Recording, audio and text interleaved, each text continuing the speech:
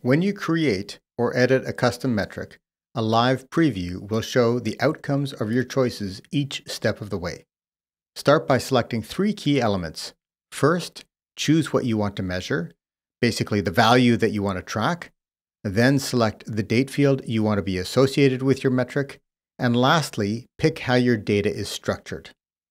The live preview will update with your changes, and you can now configure the remaining properties of your metric: the default aggregation, trend direction, data format, and any available segments you wish to include. If the data feed has altered significantly, click here to re-ingest it.